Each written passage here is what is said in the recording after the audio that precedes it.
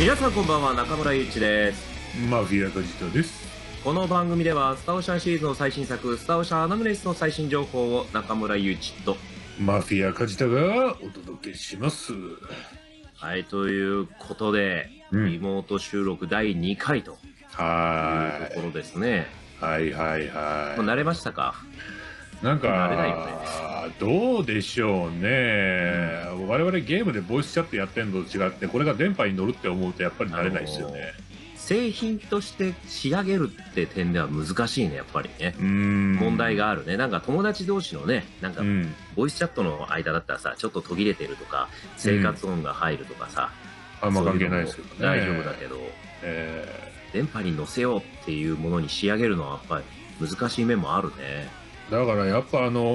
ジオのスタジオとかの防音とかお金のかかり方って必要なんだなって思いましたね。前回ね、その初回リモート収録、これがちょっとタイトルコールみたいに読むと、あ、もう音がアウトですって言われてさ、あ、なるほど。結構、ボリュームの幅、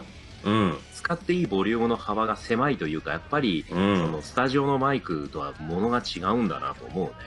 歪みとか出るっていうのはね、我々意識してなかったですけれども、部屋の形とか確かにスタジオって反響しないように作ってあるのかな。考えられて作ったりとかね、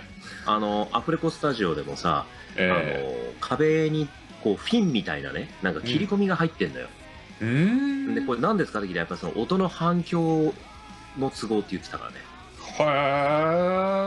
から同じぐらいのスペースのさ、なんか6畳間だったら6畳間、10畳とかそういう間取りが一緒だから、これをそのままスタジオにしたらうちでもできますよねって、そういうことじゃないみたいなんだよね。なるほど。確かにな、たまになんかマンションの一室がスタジオになってるところとかありますけれども、ああいうところでもちゃんと区切ってありますもんね。そうなんだよ。ということで、じゃあ感想メールいってみましょうかね。